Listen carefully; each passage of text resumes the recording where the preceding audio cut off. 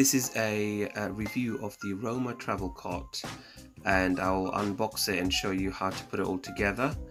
I particularly like this one because it is very compact and easy to take it with you anywhere you go in the travel. What you'll find is the base is much wider than the opening on the top, and the base itself measures about 110 by about 75 centimeters. It is a very sturdy travel cot. I particularly like the fact that it's easy to put together on your travels. If you go anywhere, you can always take it with you. I got this one, and it comes in 3 different colors actually. I got this one from eBay. You can also get this from Amazon. I think Amazon is about a couple of pounds more. This one was, I think, $37.99 on eBay. I mean, it comes with a mattress, and mattress, as you can see, is slightly larger because you'll be sleeping, or the baby will be sleeping on the bottom. And it's quite easily suitable for up to easily, I would say, 2 to 3 years old.